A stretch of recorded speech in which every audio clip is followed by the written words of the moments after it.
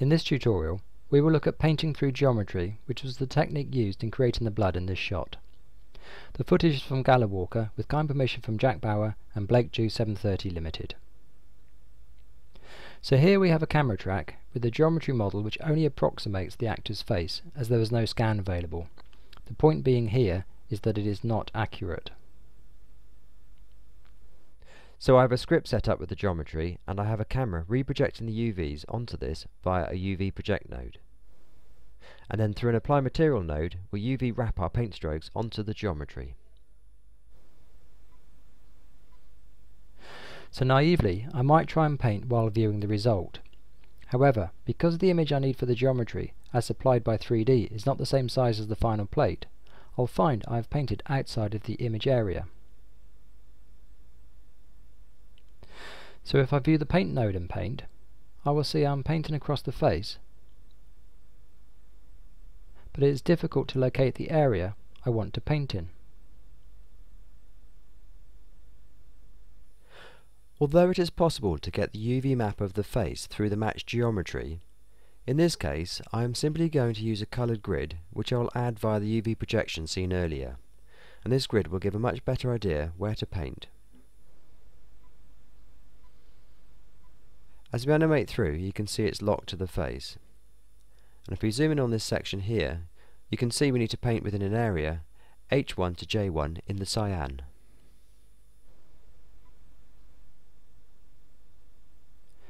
So if we go back to our paint node and just half mix the grid and paint in that section, we should now see our blood appearing in approximately the right place.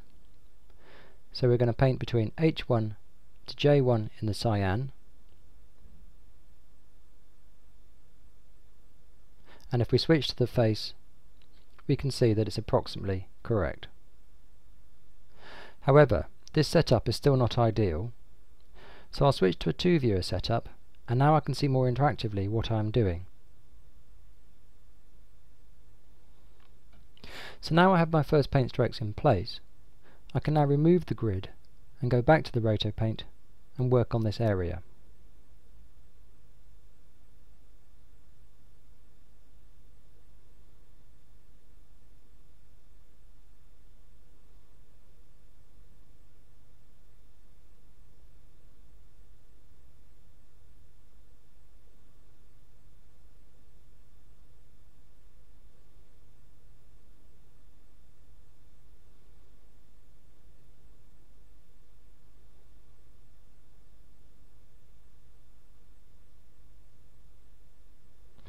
Now, as we move through the shot, because we have painted onto the geometry and through the camera, we have the blood moving with the head. However, there is slippage occurring due to the inaccuracy of the model. So to fix this, we want to animate the position of all these paint strokes. So to do this, we'll create a layer, select the paint strokes, and move them into this layer.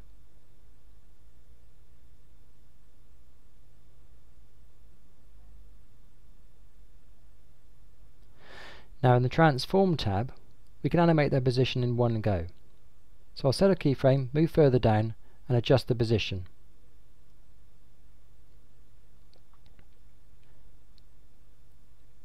So with a small amount of correction, we are able to get the blood to lock to the eye. And if we go through and keep checking where it goes off and readjusting it, we'll end up with a more accurate result.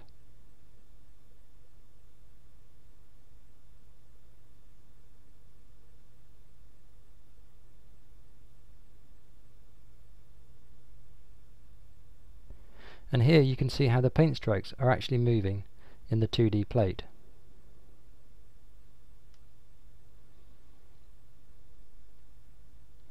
Now to make the blood disappear into the eye, we are going to create a second RotoPaint which will merge with an inside on the first, and basically do a Scratchback. So as I paint a stroke, I'm revealing the blood. I'll set the lifetime to all, and then we'll view it, and we'll see it's just a white brush stroke.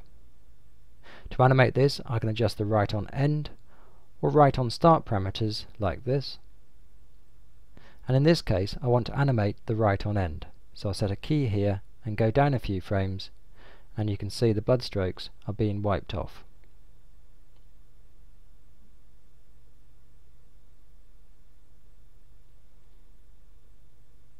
With everything else you've done, you can now see it shrinking into the eye. This has been Howard Jones for the Foundry. Goodbye.